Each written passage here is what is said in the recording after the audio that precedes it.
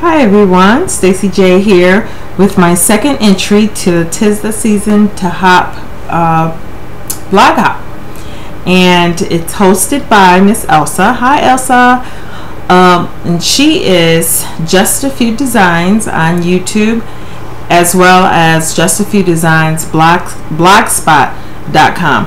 And like I said, this is my second entry, so let me show you. This is my vintage Christmas treasure chest, and I love this box.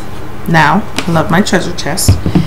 It did not start out as a piece that anybody would want, but of course, as a crafter, we see all the hidden secrets and treasures and potential in something that's really raggedy. So I found this raw wooden box at a rummage sale, and the latch was broken off of it. Well, one part of the latch was broken. There was a hole. It didn't have any feet. The inside was pretty smooth, so I didn't have a hard time trying to do anything to the inside. It was just the outside that was kind of rugged.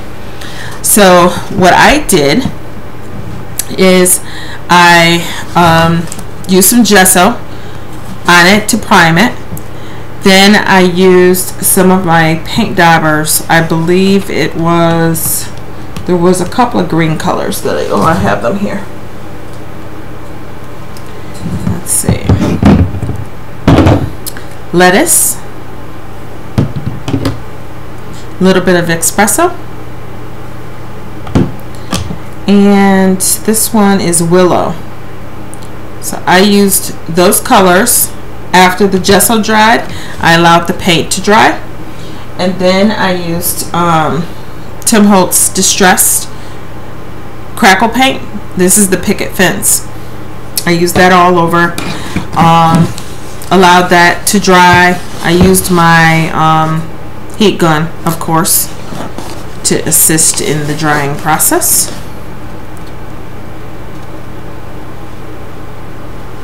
Then after I did all that,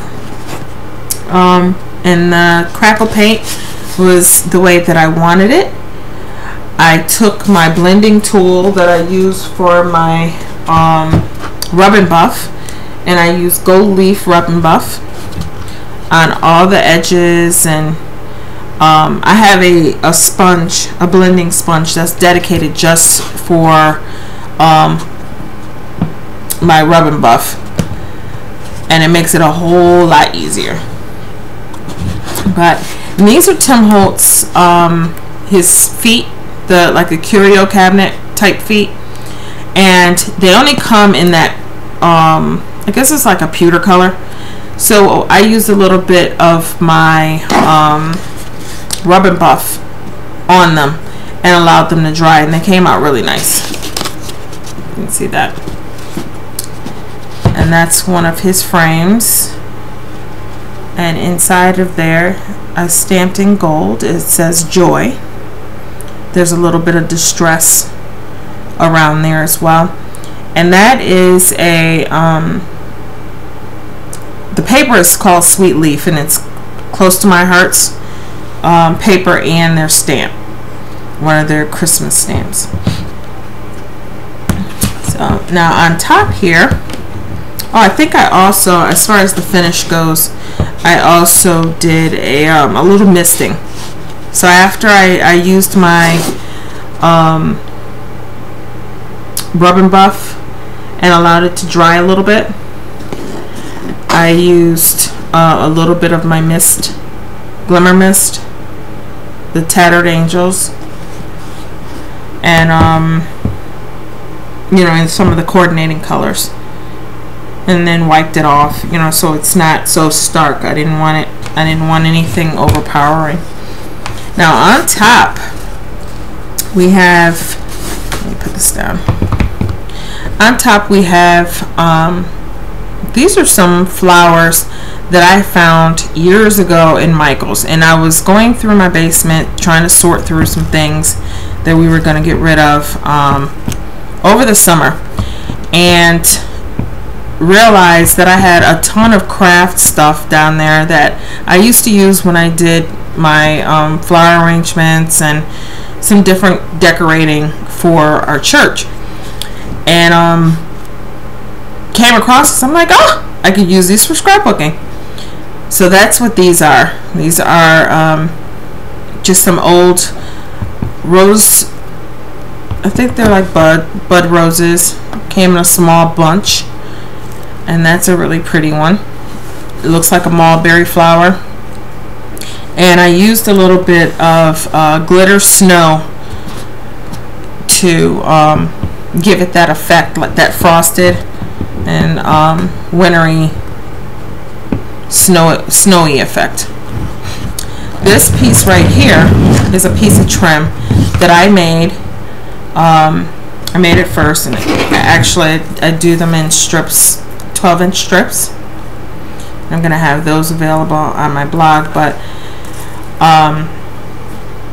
that's what this is. You can see that.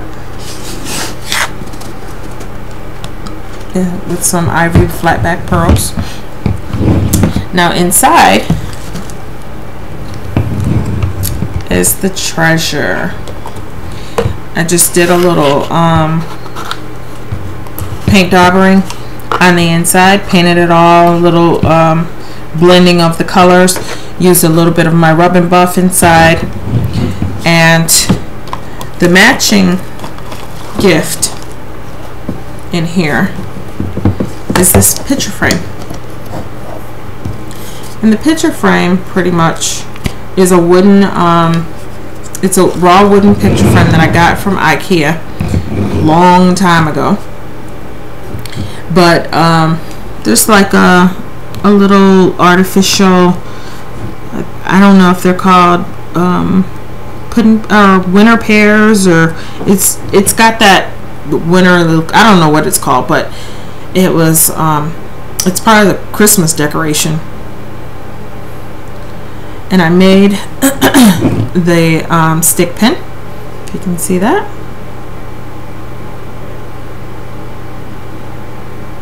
And those little tiny flowers. Everything is lightly dusted with the snow glitter. And there's that trim, that coordinating trim. And I did the same technique, painting technique on this as well. The only thing I didn't use is the espresso on this particular frame. I just did the lettuce on the background, and then I did the distress crackle paint, and then over that is the rub and buff. You can see. And I love how my projects came out. They came out really good. And this is the inside of the box.